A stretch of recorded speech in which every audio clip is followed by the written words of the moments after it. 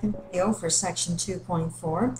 We're going to look at another problem just to make sure we're understanding this. So I'm going to give you the function f of x equals the square root of x times the quantity x cubed plus 1/4 x squared. Again, we could do a multiplication through this, but let's practice the product rule again. Before we start, though, I'm going to write the square root of x as x to the 1/2 power, and then we can work with this problem. Okay, so the derivative is the first factor, so x to the 1/2, times the derivative with respect to the input variable of the second factor plus the second factor,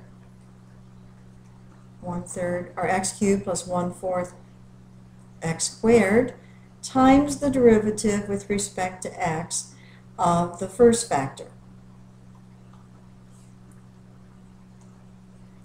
So we have x to the 1/2 power times, and the derivative of each one of these terms, so the derivative of x cubed plus the derivative with respect to x of 1/4 x squared plus our second factor, and then the derivative of x to the 1/2. Now we can go ahead and take that derivative. We would take the exponent times the leading coefficient, and then we're going to subtract 1 from that exponent. Now at this point, though, we've only taken one derivative and we have two others to take, so we need to go through and do that work. So x to the 1/2 power. The derivative with respect to the input variable x of x cubed is going to be 3 times the leading coefficient, the exponent times the leading coefficient, times x to the 3 minus 1, plus 1/4 times the exponent times x to the 2 minus 1, and we'll finish up then by repeating what we have.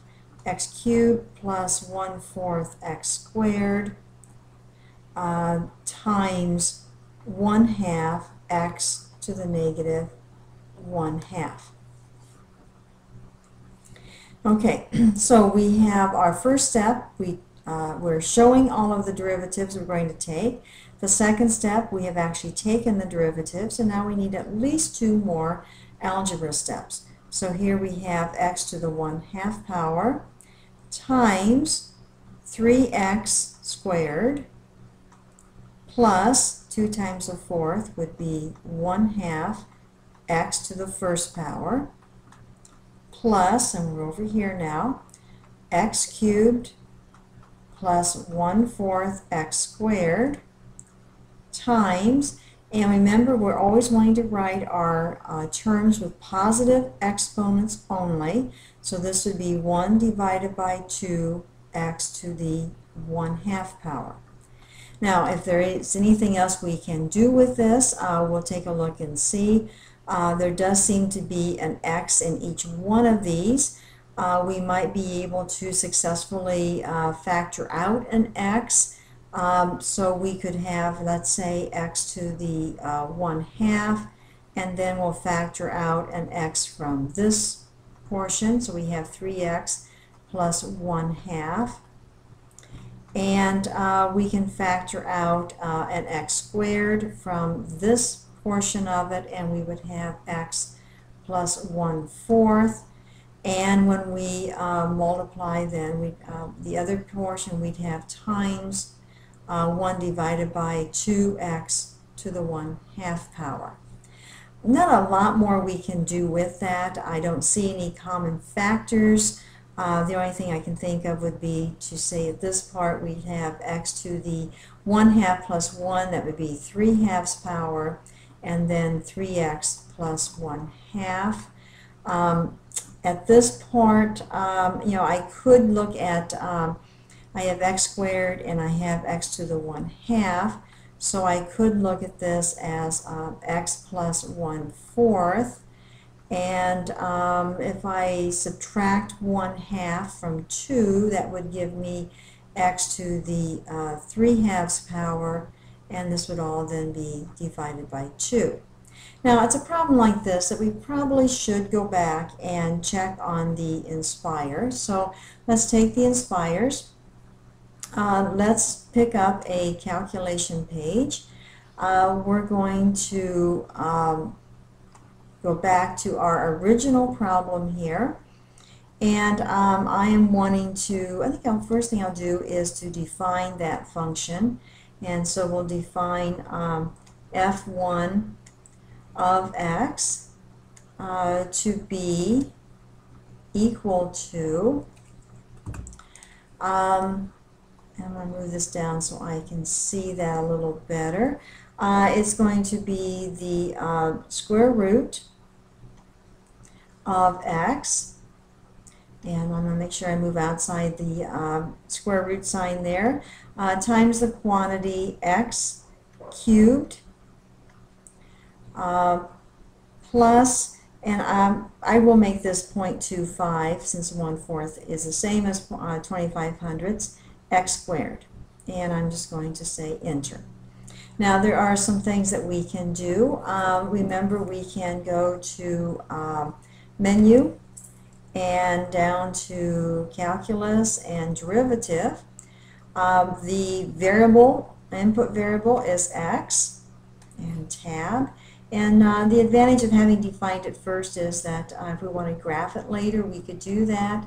I can refer to it by name, f1 of x, and we end up with, oh my, that looks a little different than what we had, so we're going to check it and see.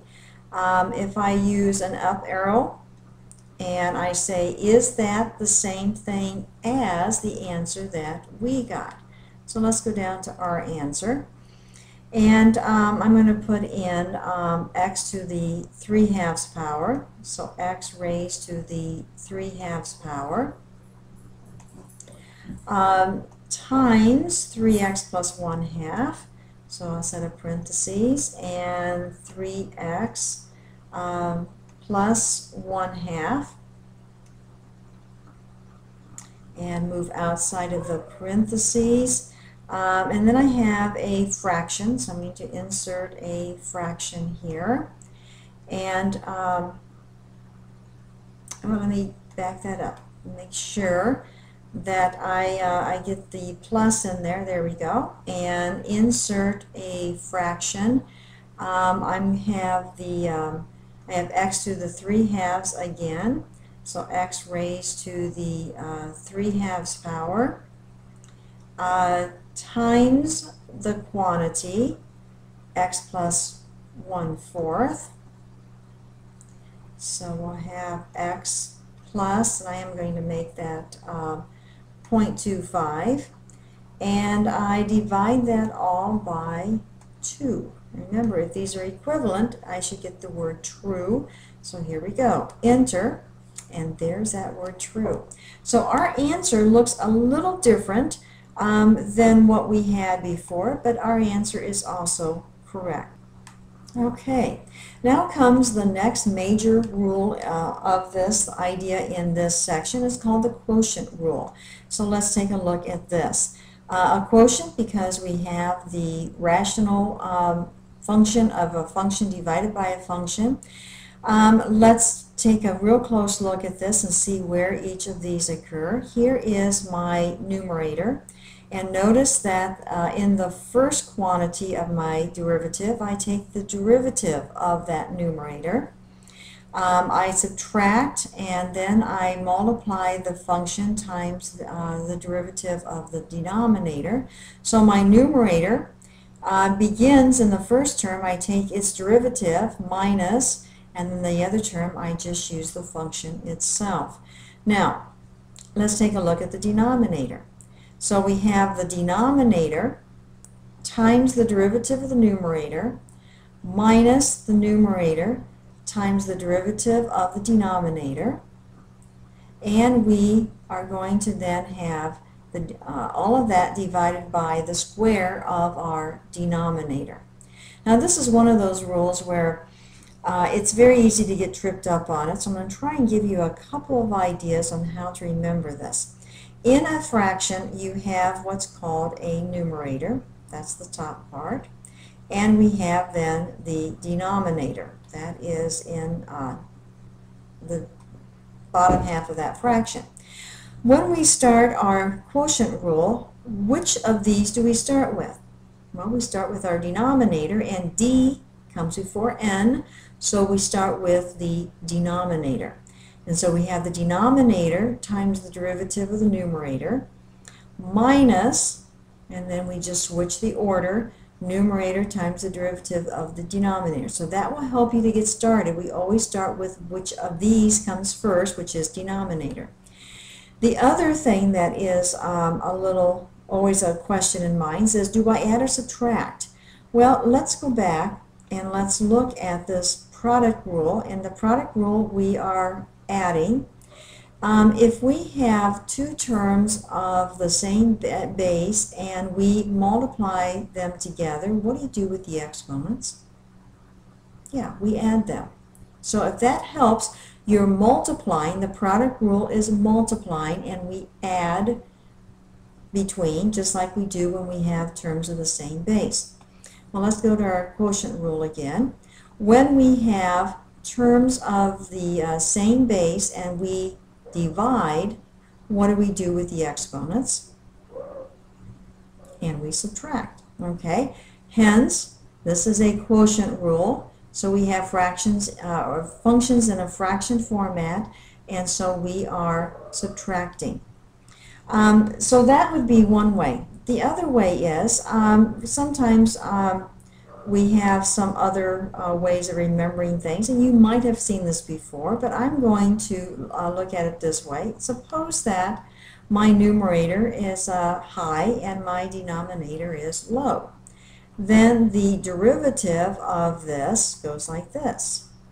Low, d high, d standing for derivative, minus high, d low, standing for the derivative of the denominator, divided by denominator squared. So you could kind of make a little game out of it and say it's low d high minus high d low divided by low low. So again, if you want to use that, feel free to use it. If not, then you find your own way to remember how this rule goes. This is one of those things that you do want to have memorized by the time we take a quiz or a test on it. Okay, well, let's try this and see. We're going to take the derivative of y with respect to the input variable x. We're going to start with our denominator, x minus 1, and we're going to multiply by the derivative of our numerator, minus, because we are dividing, our numerator times the derivative with respect to x of our denominator. Okay, all of that divided by the square of our denominator. So we have shown now, this is the step showing, so this is the one we show the derivatives. Okay, our second step, we will now take the derivatives. I'm going to have that be the beginning part now of our third video for this session.